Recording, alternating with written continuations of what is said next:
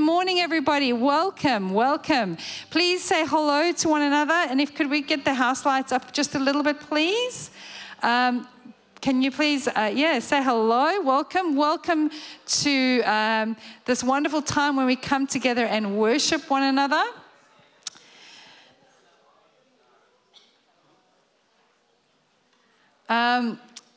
It's so good to be in the house of the Lord. It's so good to be with people together. We want to welcome everyone who's here today. Hands up if you're comfortable with it. If you are a visitor today or here with us for the first time, do we have anyone here who's willing to put their hands up and say hello? Yep, thank you. Welcome. Welcome. It's so good to have you with us. It's great to have visitors with us. Please would you join us after the service for morning tea? We'd love to meet with you, gather with you, find out a bit more about you. Also, church upper room will be open this week again. So go and get your lunch, come back, let's sit together as family and have that bit of time of fellowship. A reminder that we are the Wesley International Congregation of Wesley Mission. And for our current members, what is our vision, WIC? I'm not hearing you. Louder. For our visitors. Transform lives, transforming cities. We come here to be transformed by the living God so that He can take us, and when He takes us out and we transform by His Spirit, that it transforms the lives of those around us. That is who we are as a mission. That is what we stand for, and that is what we walk into. And we do that in God's strength and His strength alone. A few little announcements before we continue on with our service. Amazingly, this week, I think it was Thursday, Lifeline, which started in our church and is now across the globe, had its 60th anniversary. So Lifeline has been around for 60 years, and we praise God for that, right? We praise God for what He's done, for the number of lives that have been saved, for what He has done through this amazing, what I would actually call a ministry in amazing ways. So 60 years. Next Sunday, we're going to be celebrating Lifeline and those 60 years in this theatre at 4 p.m. I would highly encourage you to come and celebrate this amazing milestone that God has given us, and to hear the inspiring and the encouraging stories of what God is doing in and through His people in this place and beyond. My aunt, it's quite interesting, the connection with this place, because my aunt is a director of Lifeline in South Africa. And when I came here, I was like, and I saw, oh my goodness, this is where it started. And I said to her, would you believe it? I'm ministering in the same place where Lifeline started. So we see God just moving and weaving and linking. So definitely want to be here next week for that celebration. Easter is fast and furiously approaching. Just want to let you know that there is an amazing drama that God is inspiring, because I've been watching it as I've been in the sessions, and He's inspiring this amazing drama. I want to encourage you to put it in your diaries and bring others. This is going to be amazing. Martin Place, Good Friday, 1 p.m. Come to this place where there will be drama, just a place of worship, a place of reflecting on what Jesus did for us on the cross. And then we will be having our usual Sunday services on Easter Sunday. But in the morning, get up to watch Channel 9 at 6 a.m. where we will be having a program that focuses on worshiping the Lord on Easter Sunday. On 6 a.m., Channel 9, get up, get your hot cross bun, get your cuppa, and come and worship with us online. And then what you can do is come in, and we're very excited to say that we will be baptizing people on Sunday, on Easter Sunday, the 9th of April, always a really exciting time. If you're wanting to get baptized, please come and have a chat to myself, Pastor Andy.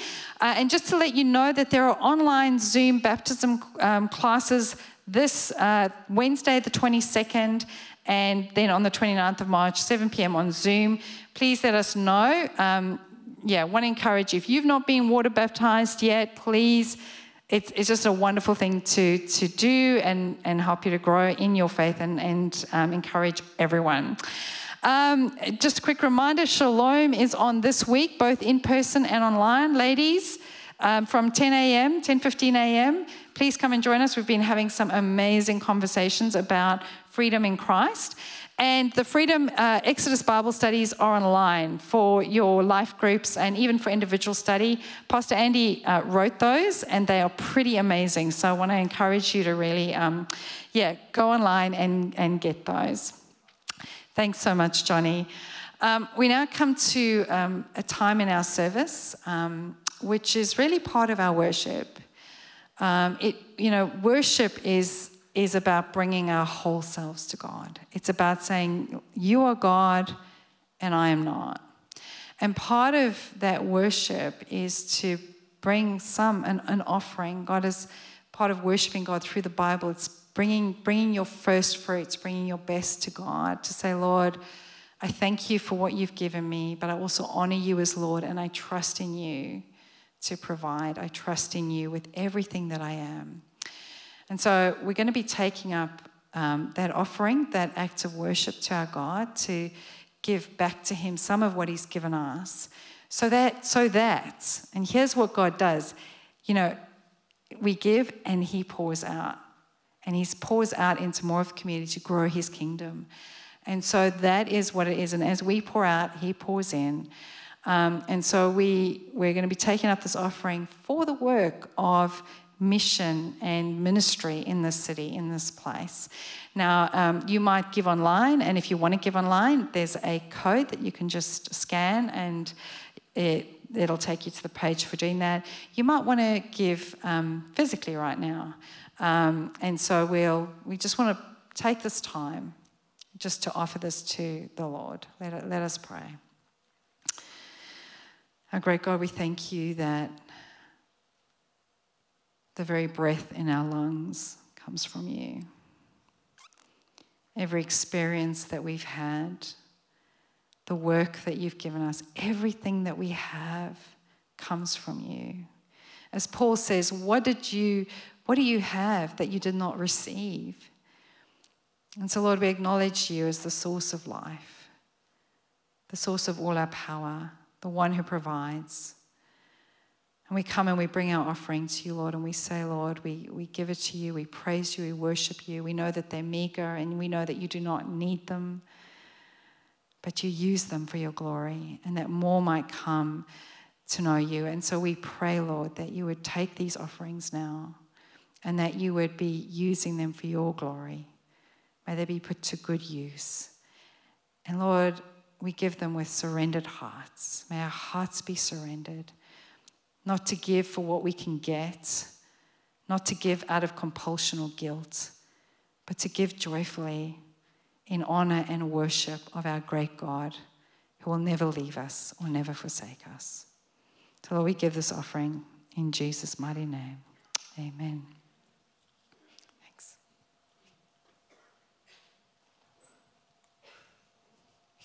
All right, we're now going to have our Bible reading. Can I get our Bible reader to come up? Thanks, Eng.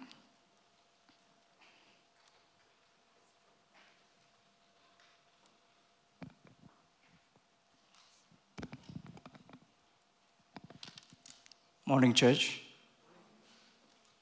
Today's scriptures reading is Exodus chapter 3, verses 4 to 11. Exodus chapter 3, verses 4 to 11. I'm reading from the NIV.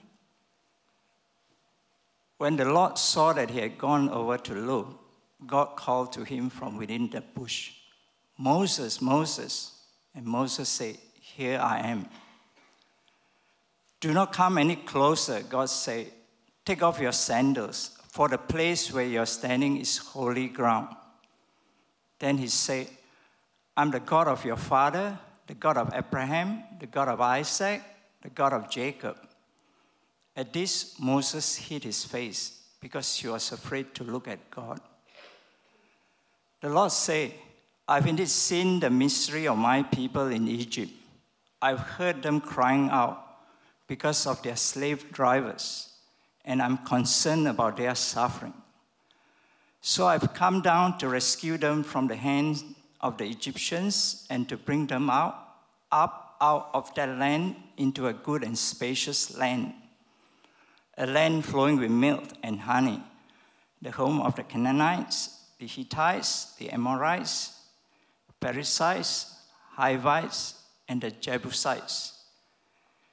And now the cry of the Israelites have reached me, and I've seen the way the Egyptians are oppressing them. So now, go. I'm sending you to Pharaoh to bring my people, the Israelites, out of Egypt. But Moses said to God, who am I that I should go to Pharaoh and bring the Israelites out of Egypt? This is the word of the Lord.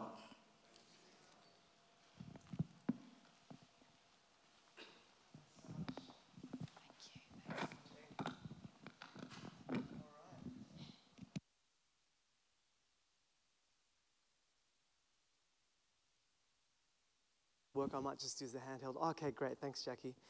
All right. Well, church, it's wonderful to be here together to worship Jesus. Anyone love Jesus in the house today? He's so beautiful, isn't he? Such a glorious, wonderful Savior. There are some things that are happening across the church that will be good for us to continue to be mindful of and prayerful of.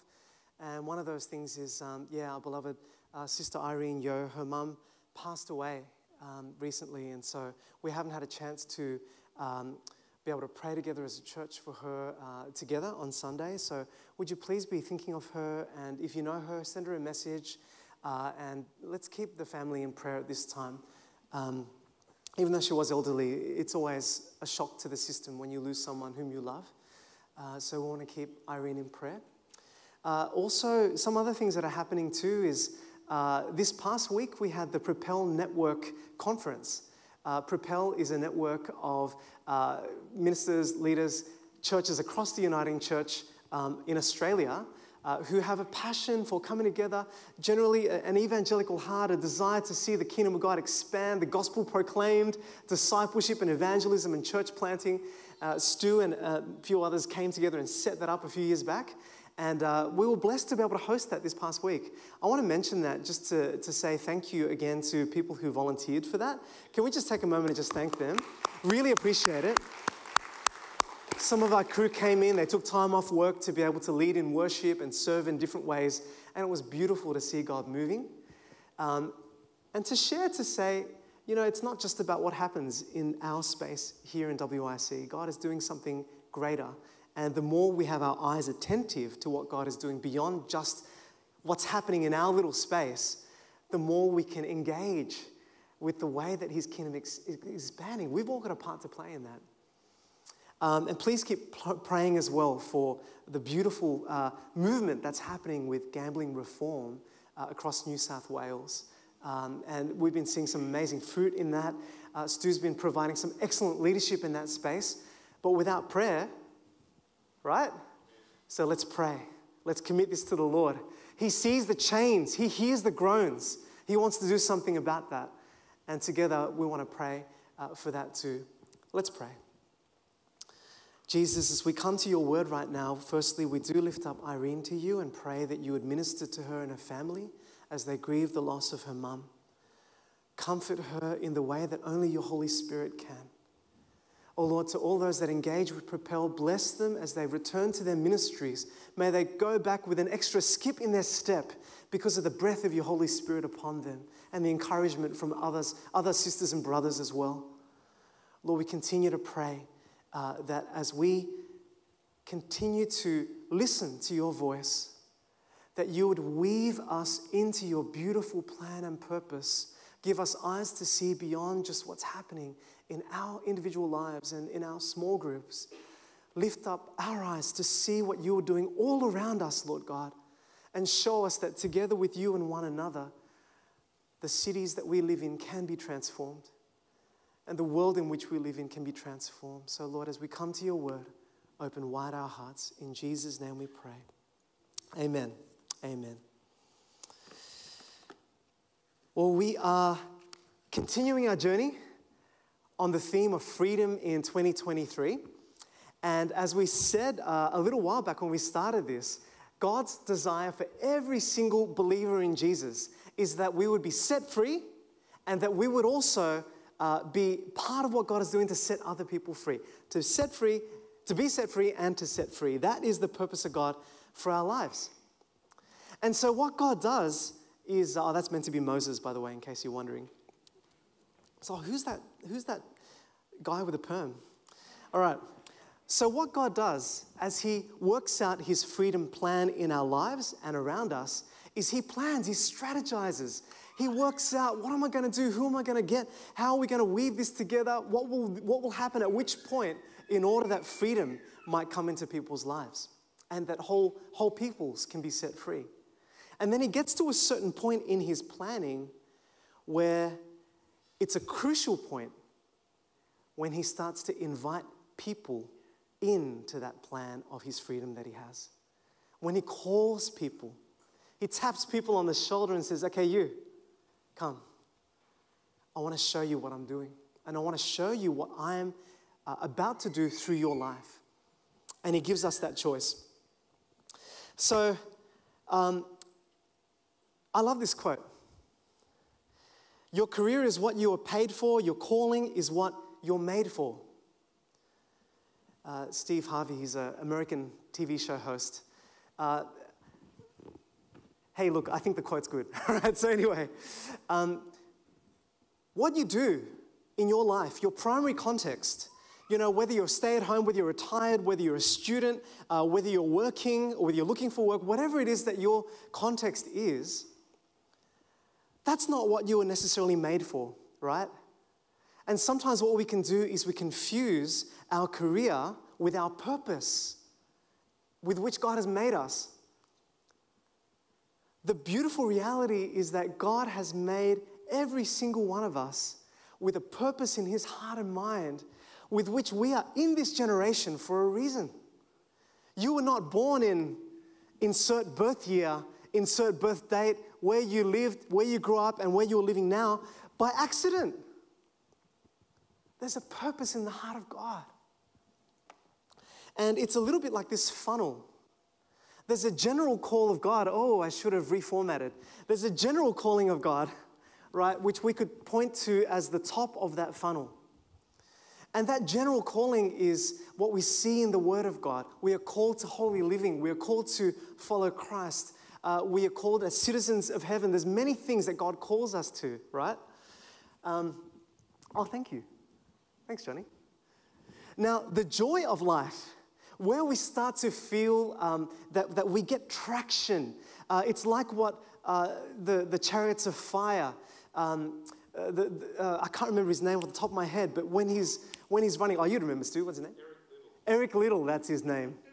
And he said, when I run, I feel the joy of God. And it's like that sense of, you get a sense of what you were there for, you live into it, and you feel that sense of, yes, this is what I was made for. And so we believe in WIC that there is a unique calling of God on every believer's life. And even if you're here today, you're not a believer in Jesus, he invites you into that. He wants to reveal that because he has a purpose for everyone, should they yield to that. And there is joy in discovering our unique calling and purpose and living into that. And the beauty of this is, you were not made for your career or your studies or your context. God made you for a purpose. And when you and I get clarity on that purpose, we can live that out, whatever context we're in, whatever age we are, whatever gender, whatever socioeconomic situation. It doesn't matter how rich or poor you are. It doesn't matter whether you feel that you got energy or not. You and I can live into that calling and purpose by the grace of God. So my question is, God is calling you. God is calling you, every single one of you. God is calling me. Do you know what that calling is? Do you know what that purpose is? It's a unique plan for you to live out your purpose in the way that he has made you, in the way that he's gifted you, the way that he's shaped you, and the way that he is shaping you for the people of people that He's leading you to. Do you know what that sense of calling is?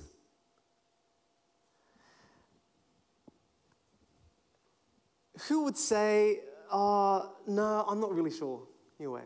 Yep.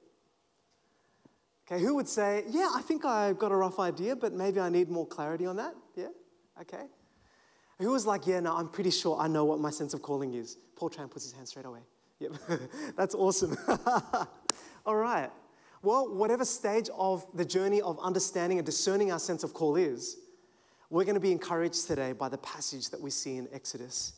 Because to grow confident about our sense of calling and purpose, when we look at the experience that Moses had, I think it applies to all of us. What God does is He prepares, He proposes,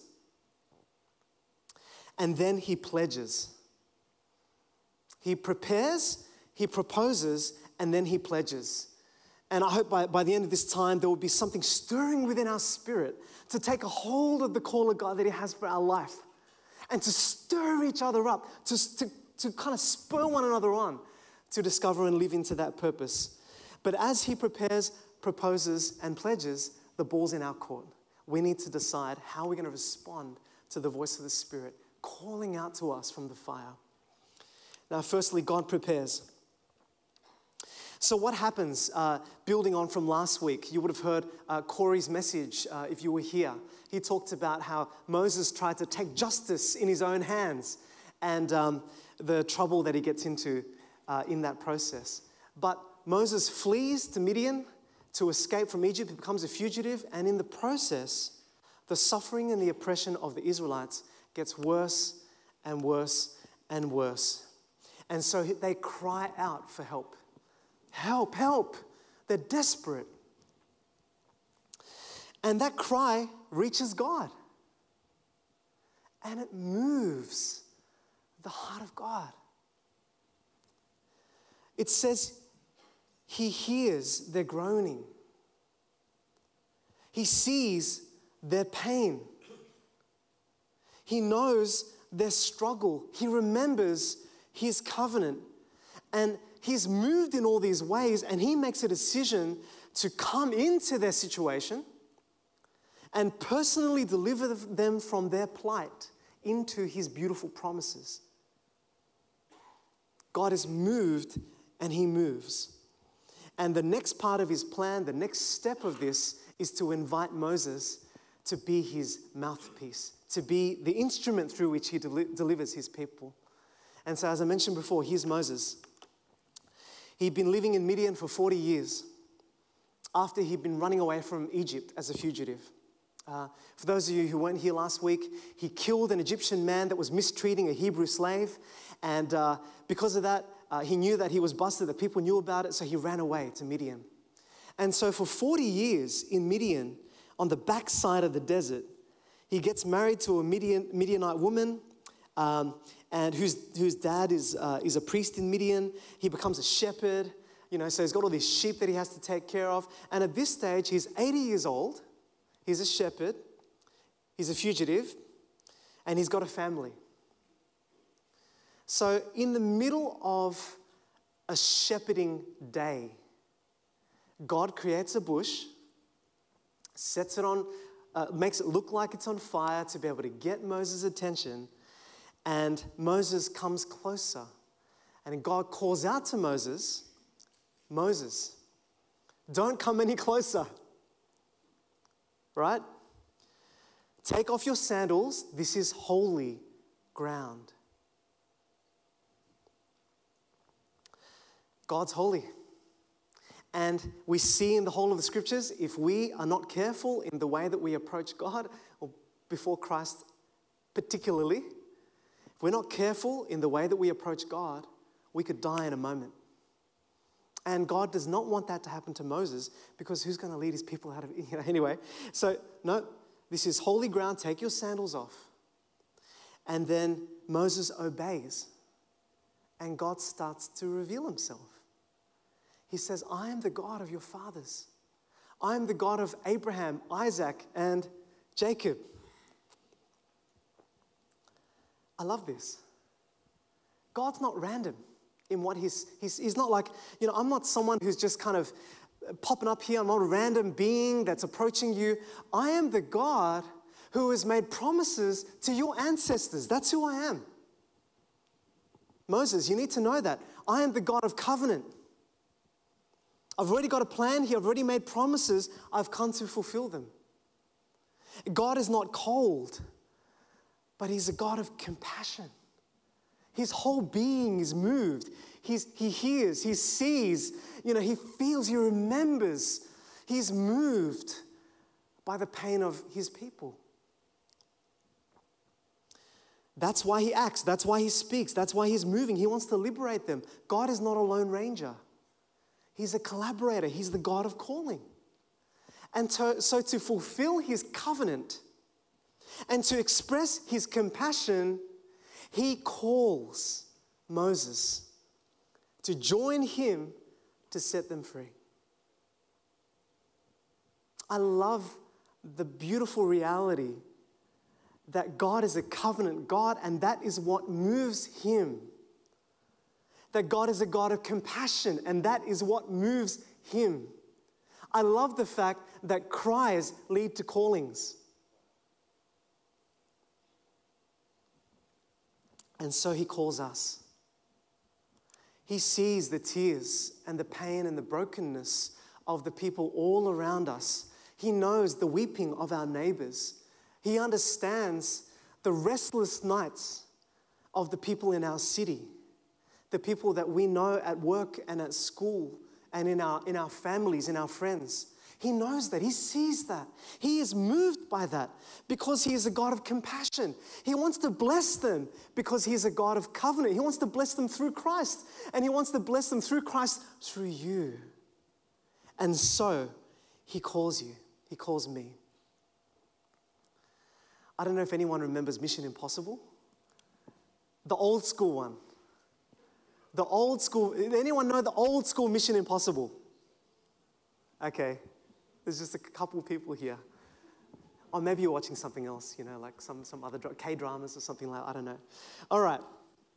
So with Mission Impossible, it was fascinating, right? Because there was this team of people where every week, or every episode, they would get some sort of a special mission. And they would receive it either in the car or, they'd go to a vending machine and it would just come up. It'd be some random kind of ordinary place, which I think is cool because that's what happens to Moses. He gets his call in an ordinary place. So it'd be just random, ordinary places. They would get this mission and, it would have a warning in it. It would say this. It would say, your mission, should you choose to accept it, ...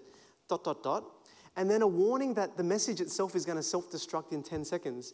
And then so they've got to quickly, do something with it and get away, right? And, of course, I only know the Tom Cruise version because I'm a little bit younger, not much, you can tell, right? But, the Tom Cruise version, he gets the message and he just walks away and, the thing explodes with a slow motion with him, at the front, right? So the cool thing is that it seems like an impossible task. Every time they get this mission. How are they going to do it? How are they going to pull it off? There's so much risk. They probably don't even have the resources to be able to do it. How are they going to fulfill this impossible mission? But every episode, the team steps up, they risk their lives, and against the odds, they save the world. So, God is calling you and me. God is calling us into what might seem like an impossible mission. 5 missional communities, 5 church plants, 500 missional leaders. That might seem like an impossible mission, but God is calling us. My encouragement for us is, hey, look, let's lean in. God is calling you, Steph. God is calling you, Robin. God is calling you, Stephen. God is calling you, and He's calling me. God is calling you, Tommy. Will we lean in?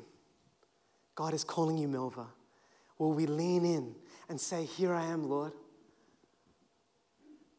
I don't know what it is. I'm not sure what's going to happen, but here I am, Lord. I want to lean in. So let's seek to understand how He wants to weave us into His plan and His purpose. God proposes. That's the next thing we see here. So after all the formalities are out of the way in his conversation with Moses, oh, Moses, God of Abraham, Isaac, and Jacob, oh, okay, wonderful. I'm going to send you. I'm going to send you. I'm sending you to Pharaoh to bring my people, the Israelites, out of Egypt. And so Moses replies, no worries, Yahweh. I'm ready to go. Is that what he says? Moses resists God's plan. He's not sure that he's convinced. He's got two main doubts. Doubt number one, who am I? You want me to go? I'm not the right person. Maybe he thought, I'm a fugitive. I don't have authority. I'm 80 years old. I'm a shepherd. I've got too many sheep to manage now. I've got a family. You know, like, who am I? I've got all these things. No, I'm not the right person. And then he starts talking about his lack of skill. Annalise was telling me that everyone in her class at the moment, if someone can't do something, then they'll just go, oh, skill issue. Skill issue, The teacher's presentation doesn't work, oh, skill issue. Yeah, skill issue, right? And I think it's hilarious, that kids in year 7 are going, oh, yeah, skill issue. Moses felt like he had a skill issue, right? He says, I've never been eloquent. I'm slow of speech, and tongue. In other words, God, let me explain something here. For this project to be successful, you need someone good at comms. You need someone who's able to get up and facilitate this meeting with the Israelite elders here. I'm not that person. I don't have the skills.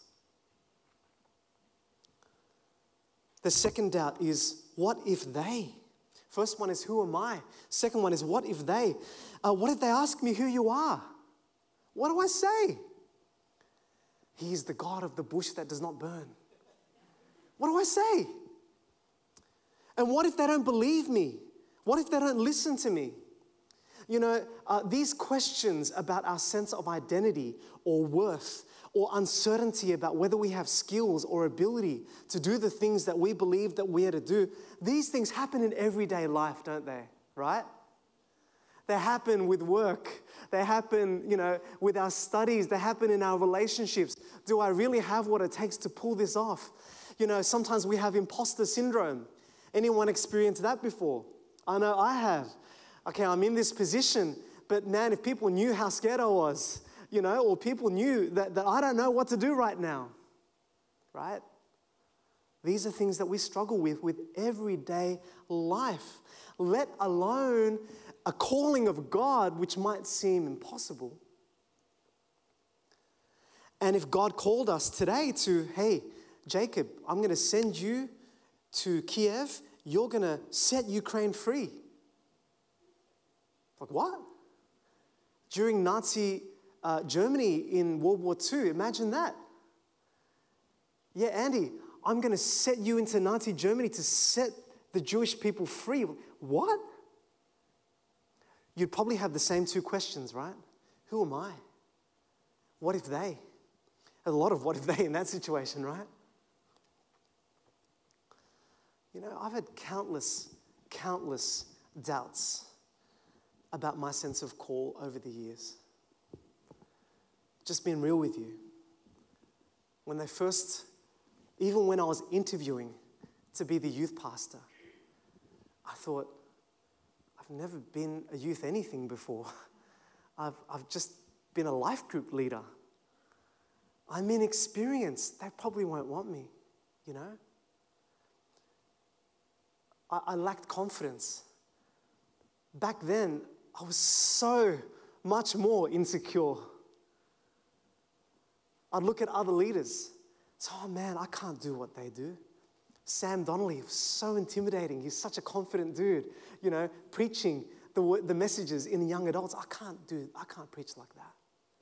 John Fung, I don't know how many instruments he could play, and, like the kind of leadership gift, he just had that charisma about him. I looked at him, I thought, I can't do that. I'm young, I don't speak well. Others are better. They won't like me. They'll say that I'm young and inexperienced, you name it. And I wish I could say that all of that goes away once you hit a certain point. It doesn't. But what I'm here to say is, don't let the doubts stop you.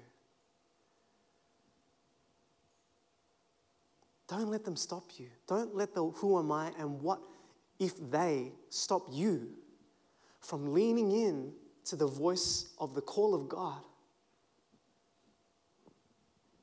and stepping into that purpose and plan.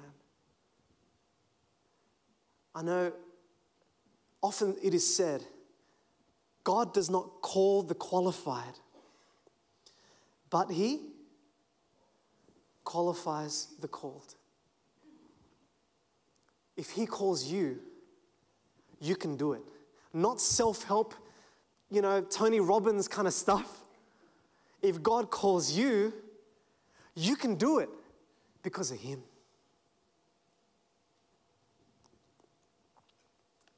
And so God gives 6 powerful pledges to Moses to affirm him. And I pray that these 6 would encourage you. I pray that they would make the hair on the back of your head stand with the sense of, oh God, yes, I want to live into my calling. And the first one is this. He pledges His presence. Verse 12 of Exodus 3, God said, I will be with you. The first pledge that God gives to Moses when he resists He says, Moses, you're not going to be on your own. I am with you all the way through this. I'm not sending you out from here. I'm going to wait on this mountain. I'm going to be with you. My presence goes with you the whole way. The same promise was given to Joshua. And it's the same promise that Jesus gives to His disciples after He gives them the commission. He says, lo, I am with you to the very end of the age. When Jesus said that to His disciples, it wasn't a throwaway line. It was, after I commission them, I should add something just to kind of wind up that conversation. Oh, this sounds good. No. The presence of God is infinitely more powerful and significant than we realize. I am with you.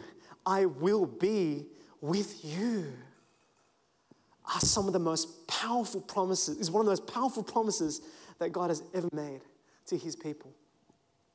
And as a kid, I don't know what your upbringing was like, but for many of us, if mum's there or if dad's there, we will swing off those monkey bars. We will climb that ladder. We'll jump into that sand pit, right? Because mum or dad's there. The presence gives us that confidence. You have the presence of God to fulfill your call. I have the presence of God to fulfill my call. Amen? So don't be afraid. Number 2, prophecies. This shall be a sign, you shall worship me on this mountain. So God also pledges that He's going to give signs to Moses. And when you think about it this way, right? If you imagine that we are on Mount Sinai right now, God is essentially saying, right, about 315 kilometers away, there's about 3 million people, men, women, and children. They are in slavery under a dictator. And I'm going to send you, let's just say Wagga Wagga. That's about 315 kilometers away. They're all in Wagga Wagga. No offense to anyone from Wagga Wagga. And the sign's going to be that 3 million of those people are going to be right here worshiping. That's the sign.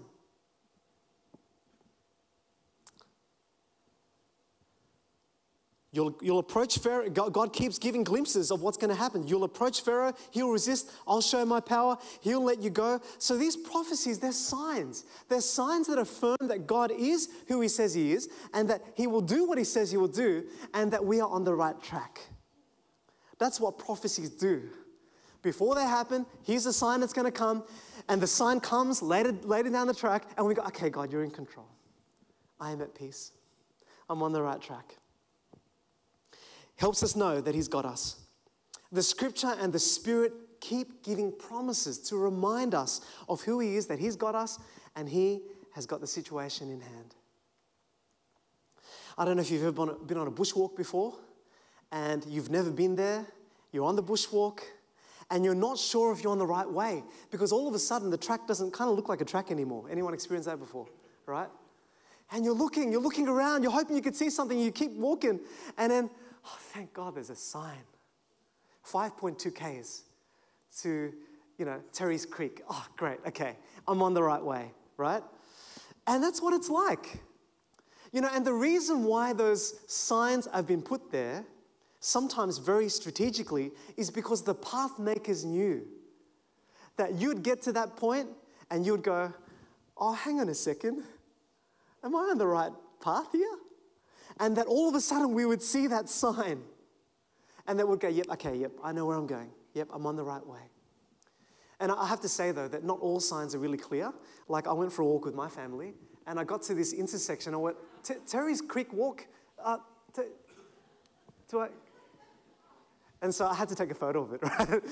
Thank God that he is clearer than this. But I'm here to tell you, as God calls, he will give signs. He will give prophecies to fulfill his call in your life and my life. How do I know this? That's the way that God works.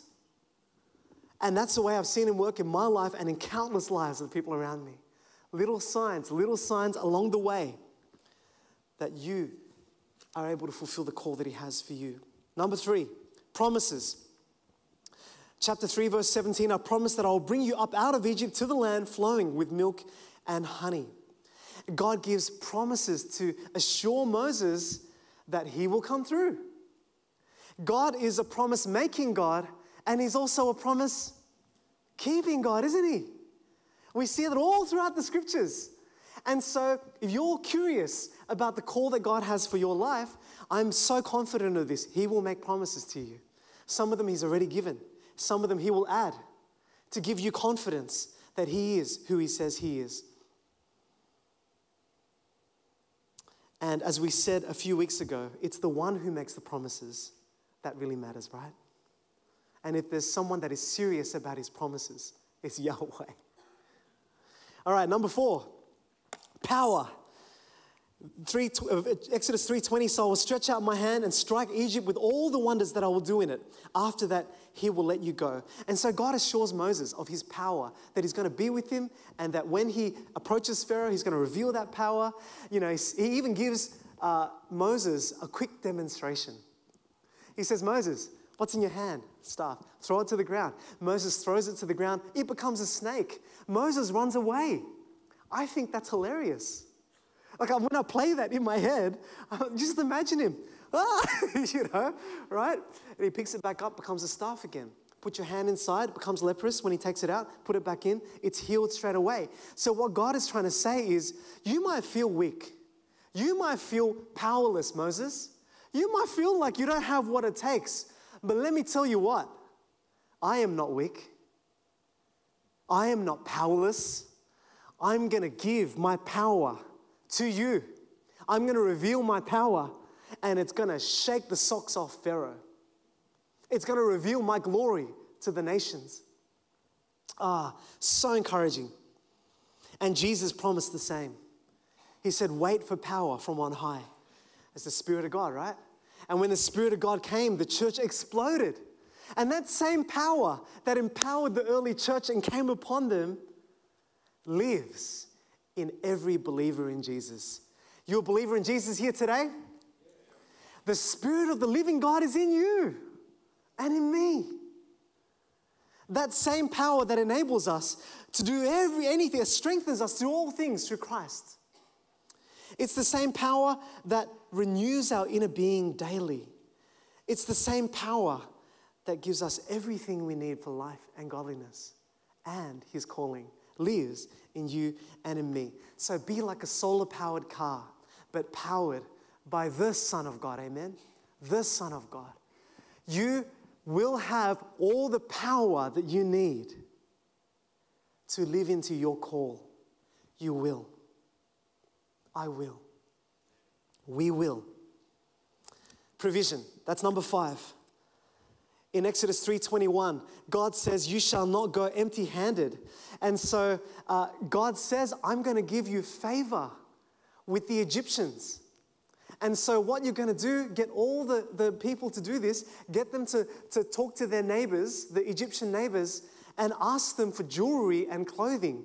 And, and then they're just going to give it to you. And so you will plunder Egypt. You're not going to walk away empty-handed. You're going to go into the wilderness like you've gone to a stock take sale, right? You're going to have all that you need. And I love that. Just imagine this with me today. Imagine God gives you this promise, right? And then you wake up tomorrow morning and you knock on your neighbor's door. Excuse me, we're going on a journey to worship Yahweh. Do you have any jewelry or clothes? What do you think they're going to say? Sorry, Andy. I've got to catch up on my K-drama right now. What are they going to say to you? And yet, God gives them favor so that as they ask, the Egyptians go, oh yeah, here you go. All right, here you go. Yep, it's yours. Take it. Take it. Take it, it's yours, right? It's amazing. Amazing favor. What is God saying? He's saying, I provide. Right? I'm going to provide for you. I'm going to give you what you need. And it may not be the way that you think you get it, but I'm going to provide it for you. I love this. And Jesus says the same. Don't worry about what you will eat or what you will wear. Your Heavenly Father knows what you need. He loves you. But seek first His kingdom and His righteousness. And if I could paraphrase it for the sake of today, lean into His call. Lean into His call. And you will see your Heavenly Father provide everything that you need. Amen? Everything that you need. And I love the fact that the flowers of the field and the birds of the air are daily reminders of that promise. Oh, so good. And the last one is this. Ready?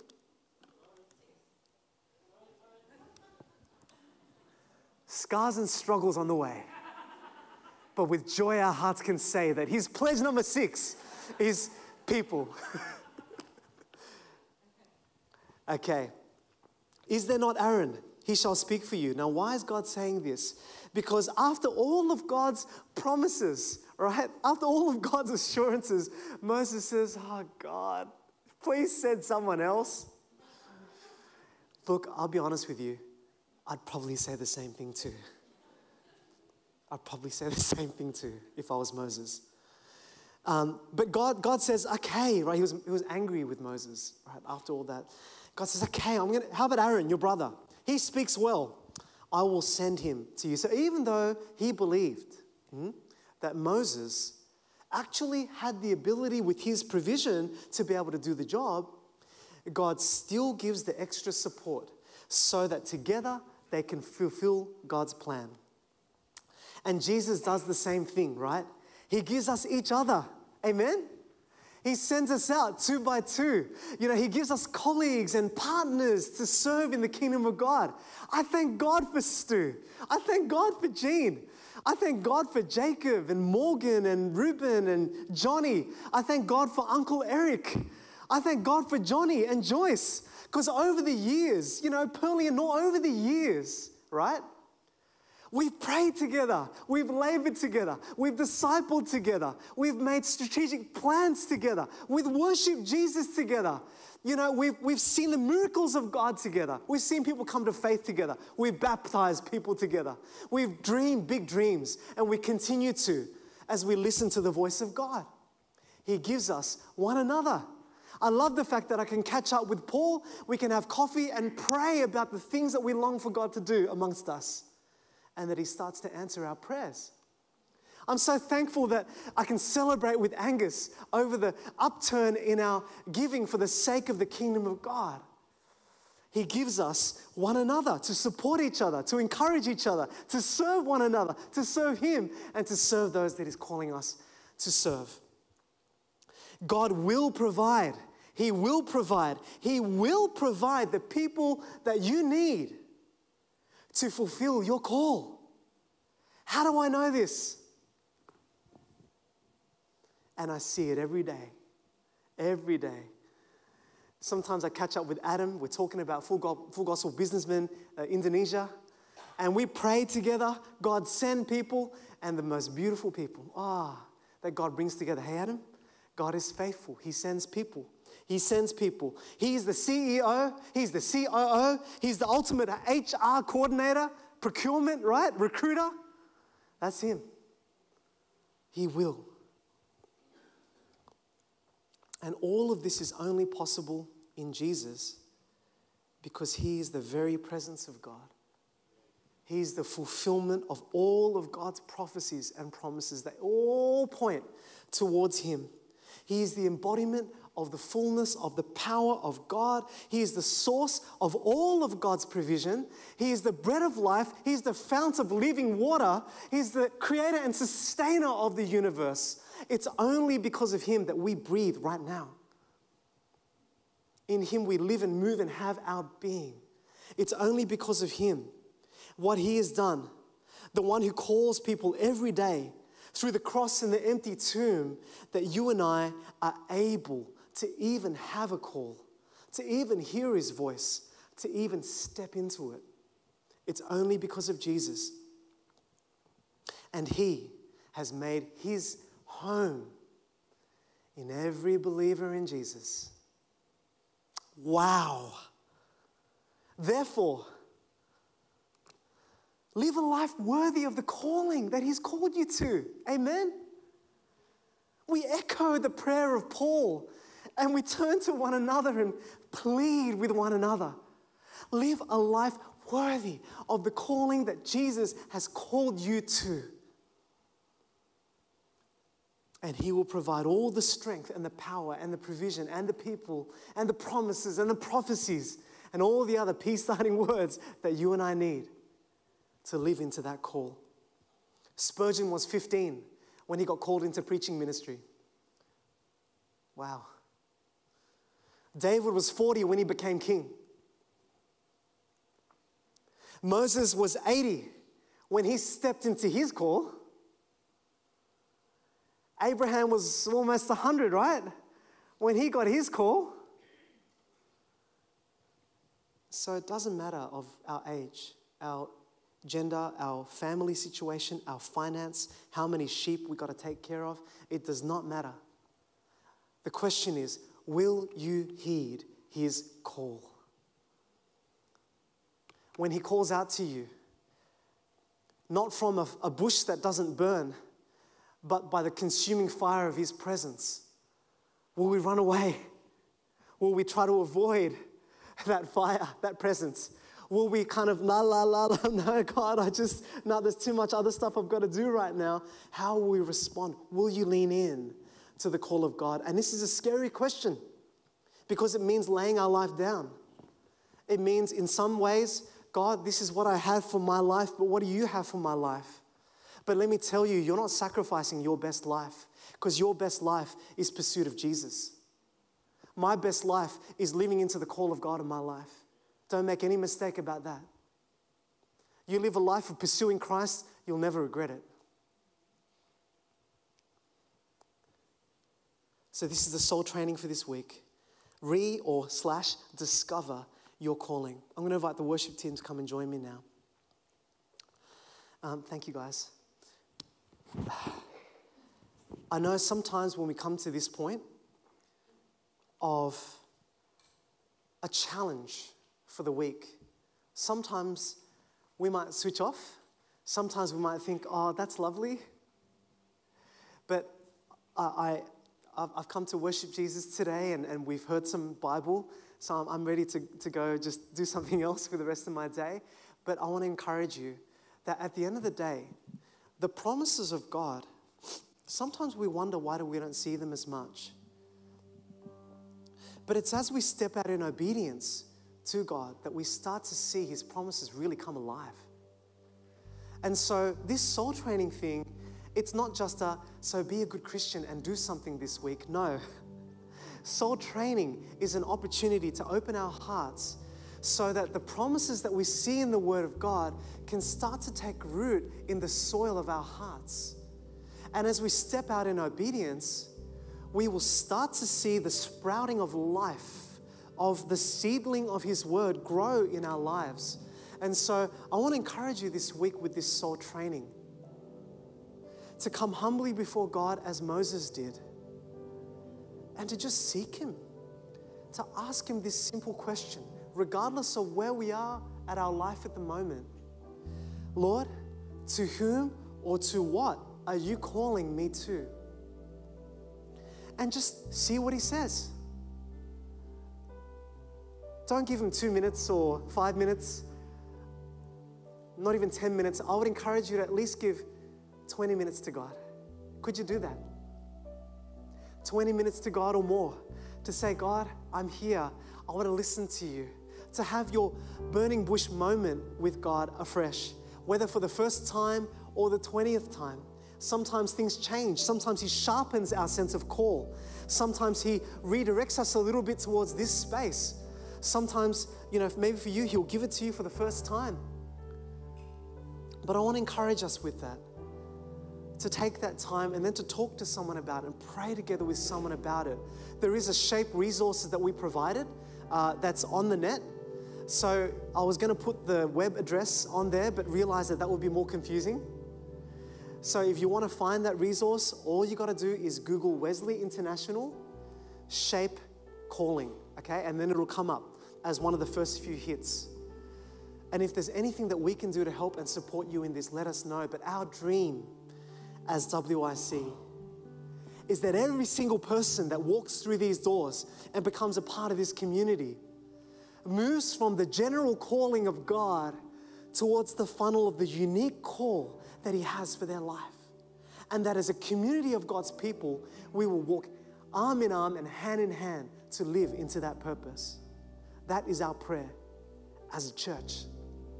Because that is the way in which transformed lives and transformed cities is going to hit another level, my brothers and sisters. So please, I encourage you, take some steps this week. Have your burning bush moment with Jesus and see what He says. I'm going to pray. The worship team are going to lead us in a song, and then we'll have a bit of time to just wait upon the Lord together. Father, Son, Holy Spirit, You are the one that met Moses in that burning bush moment. You were the one that had that plan that You'd prepared. And as You came to him and revealed Yourself and called him, thank You that You were patient in his wrestle. We just pray for every single one of us in this room, us here on the stage, every single person in the seat, maybe even those in the cry room. And Lord, we pray even for our children in Kingdom Kids and in youth. We pray, Lord God, that You would reveal Yourself to us as we seek You. Oh Lord God, with Moses, he was on the way and You revealed Yourself. But Lord, we want to actively come to the consuming fire.